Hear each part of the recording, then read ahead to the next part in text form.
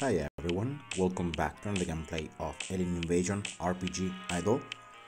So after a lot of grinding and a lot of time spent into playing the latest event, I've been able to get enough to get to the maximum rewards. It's going to be the very first time in my time playing the game that I've been able to reach the top, the maximum rewards.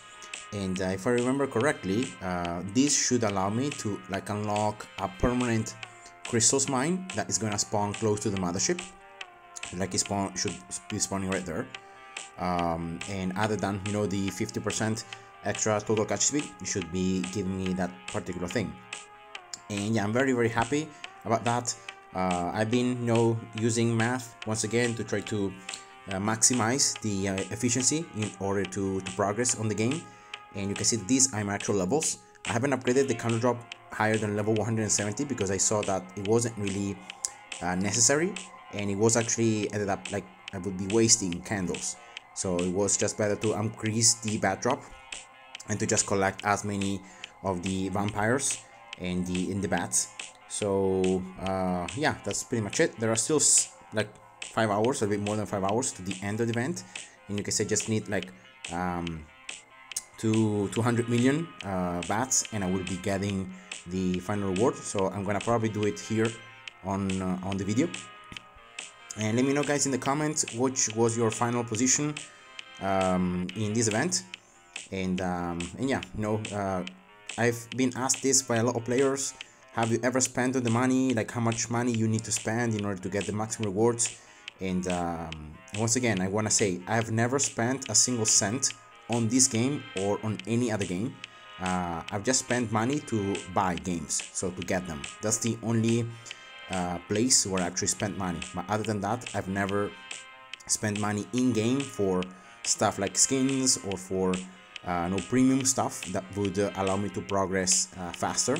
So yeah, I'm totally free to play player, and this is just an example of how playing consistently and especially playing smart, so knowing what to do, other than of course dedicating time and farming and just grinding, can help you to get the maximum rewards even if you don't really spend any money. So here we go, that's the last level, and wow, you can see that there is an unique icon here, so very likely that should be the so the extra 50%. I don't know if it has been added. Yeah, should have been added right there at the very bottom. And then let's see the mine, if I got the mine. Yeah, here we go. I think that this events farm actually you can stack it. Like if you reach the maximum rewards on different events, you can just stack them up, and therefore you can collect multiple crystals from each different event. Now as you can see here, you can reach up to 24 total, but it doesn't have anything to like upgrade it.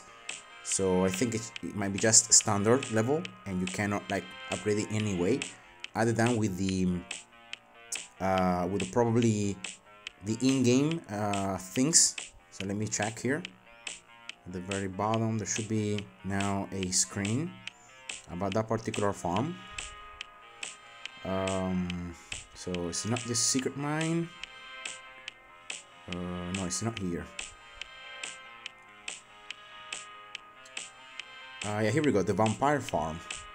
So let me see the rate. Yeah, here we go. So you actually can buff it through the events buffs. You can see the extra 10% I got from past events, and then from the black market mines power. So you can increase it through that way, but there is no another way, at least not known, at least for me, to upgrade it.